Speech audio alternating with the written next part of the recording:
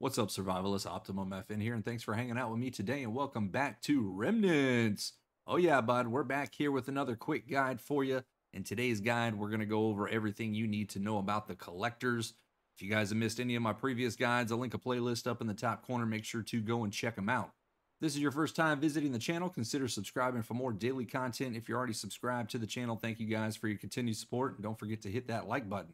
All right, so you hear about the collectors. You want to know everything you can about these guys. Now, they do give an item that you're going to need here in the game. If you're running around the map, you will see caches scattered throughout the map. They do require a key card, and these collectors do have a chance to give you that key card.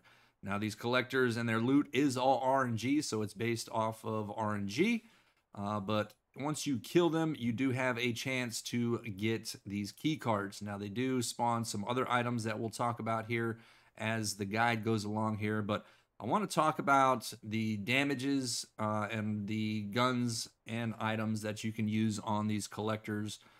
So let's get into it here. Now, the weak spot for the collector is going to be in his eye. That is the weakest spot that we have found so far. Now, some of these damages on these guns, they may change because Overrated is working on weapons still at this point of the game. He's added in a few already, but let's get into some of the damages here. Now, I'm going to put up some images of each guns that are currently in the game right now, the amount of ammo that it takes to kill these collectors, and I'm going to give you guys a cost of what it's going to take to craft these ammos. All right, so let's start with the scrap pistol. Now, the scrap pistol is going to take 9mm ammo. So all these pistols are going to take 9mm, and so is the MPA. So let's start with the 9mm ammo. So the scrap pistol will take 105, roughly. Now, I did an average. I killed 3 collectors with each gun, and this was the average that I got currently right now as recording this video for you guys. So the scrap pistol is 105 to 110 shots. It's going to cost you 315 gunpowder and 105 metal frags. So the P205, that's going to cost 105 to 116 shots to kill it. 315 gun ammo or gunpowder and 105 metal frags. The 9mm pistol took 100 to 105 shots to kill it. So that's 300 gunpowder and 100 metal frags. And the MPA took 60 to 70 shots to kill it. And that is going to cost you 180 gunpowder and 60 metal frags. Now, that's all the 9mm currently in the game. There is another pistol, which is the revolver, which uses the 38 ammo. And here's an image of that. And it took 66 to 74 shots in the eye. And that's 528 gunpowder and 264 metal frags. So the revolver in the class of pistols and the 9mm ammo took the less, but it took 528 gunpowder and 264 metal frags to craft the ammo to kill the collector. So the cheapest and best gun for pistols in the game right now is your 9mm pistol, which took 100 and 105 shots in the eye to kill it. All right, so let's move on to our guns here, our ARs. We already talked about the MPA, which is the only submachine gun in the game right now. So the ARs, we have the AKU, and it took 75 to 85 shots of the 7.62 ammo, which is going to cost you 750 gunpowder and 375 metal frags. The CZ7 took 85 to 95 shots, which is surprising because the AKU has less damage than the CZ7, so I'm surprised about that, but that is also 7.62 ammo, and it's going to cost you 850 gunpowder versus 425 metal frags for those. So those are the two 7.62 ammos. Let's move on to the 5.56, which is the MQ16. It took 64 to 74 shots to kill, and it costed 320 gunpowder and 128 metal frags for those to kill the collector. And then we have the LR-18, which took 60 to 70 shots to kill. And that costed 300 gunpowder and 120 metal frags. So that is the 5.56 ammo and the 2 guns that it uses. So out of the ARs, it looks like the cheapest and best that I could find was the LR-18, which took 60 shots, and it only costed 300 gunpowder and 120 metal frags. All right, so that looks like it's the cheapest. Now, the second best was the MQ-16 at 320 gunpowder and 128 metal frags. So if you have either one of those guns, that is going to be your cheapest AR. Now let's move on to the shotgun, which is the final class here, because arrows do not do damage to the collector. So if you're shooting the collector with your arrows, currently right now, they do not do any damage to the collector. All right, so the shotgun. So the shotgun, by far, is the best gun in the game right now to take out these collectors. So with the shotgun and the handmade shells, it took 11 to 16 shots in the eye, and it costed 55 gunpowder and 11 stone with the handmade. So you can make these handmade shells pretty cheap starting out in the game if you're lucky enough and RNG's on your side to get a shotgun. So with the regular shells for the shotgun, it took 10 to 15 shots in the face, and it's going to cost you 50 gunpowder and 20 metal frags. So that is currently the guns in the game right now. Now you can also damage the collector with explosives. The dynamite's kind of hard because they are set on a time.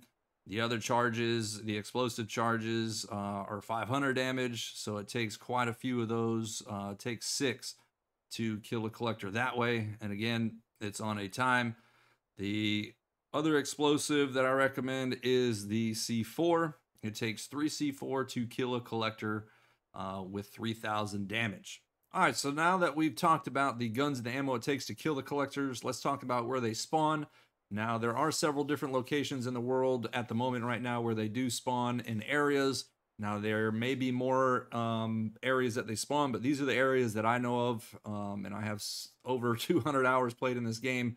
Comment down below, let me know if you guys know any more spots where they spawn, but the areas I have found are 2 in the desert, 1 at KLF, 1 at Sunset Town, and then up in the north biomes, you have the factory, you have the hangar, you have Sunset Town, and then you have this house that's in between Churchtown and Logtown. All right, so now that we've talked about the guns, we've talked about where they spawn, let's go ahead and get this guy to chase us here. Now, they will aggro onto you. Try to stay away from this wolf here, but as you can see, we're going to start to take radiation damage. Make sure you got some type of protection and some anti-rad pills. We're going to use a shotgun here for this one, but you don't want them to get too close. They will one-shot you, and you just want to aim right for that eye there. And then just circle them around until you get your ammo here. Now, we've already taken 5 shots here, so that's 6, 7, 8, 9, and 10. Now, if you're lucky enough to get them right on the eye, it's going to take less shots, so try and aim for that eye there. And as you can see, that took 11 shots. So like I said, with a shotgun, it's going to vary depending on the shotgun and the amount of damage the shotgun does. But once it's down, hold E to interact with the collector. As you can see, he has electrical scrap here. Now, it is all RNG. Now, some of the items that he will spawn is going to be your electrical scrap, your scrap metal, and your metal plates. And then lastly is your key card. Now, you're going to need, like I said, this key card to open up the caches. But before we go find a cache, let's go ahead and check out one more collector in the desert here. All right, so we're down here in Sunset Town. This is another spot here, and what I like to use is C4 here. It's my personal favorite here. So if we can get him to run over all 3 of those, boom, 3 C4 will take him out. Just like that, guys. Pretty simple. It is expensive to make C4. Might take you a minute. And as you can see, he only had metal plates on him. Well, I couldn't get a collector to grace me with another key card, so I'm gonna have to use the two that I have on me. But around the map, you're gonna find these blue caches. Down in the desert, there's some tan ones, so they blend in kind of with the environment to where these blue ones up here in the north kind of stick out. But what you're gonna want to do is put your key card on your hotbar, hold E to interact with it. Once you're inside, you will get the loot from the old cache here. Now it is all RNG, so it's not specific what you're going to get out of these, and that will use the key card. As you can see, all that disappeared. As you can see on this key card, it has a code on it, 9.073, to where this key card does not have a code on it. Once you have a code on it and you've unlocked a cache, that card is no longer good, so you might as well get rid of it.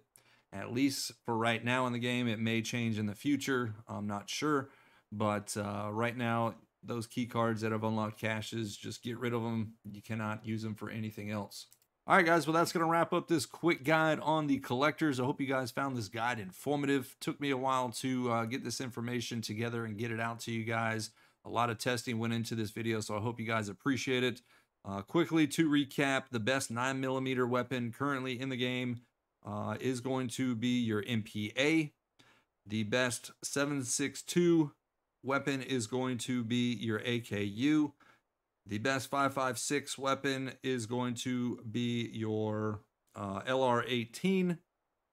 And the best overall weapon in the game right now is your shotgun.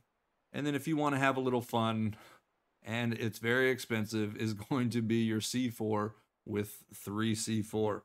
Make sure you guys comment down below. Let me know what you guys think of this video. Also, give me any tips or feedback. Also, check out the link down below in the description for my socials. But as always, if you guys enjoyed today's video, make sure to hit that like button. Also, if you're new here, make sure to subscribe for more videos. And I thank you guys for watching. I'll catch you later. Until next time, take it easy.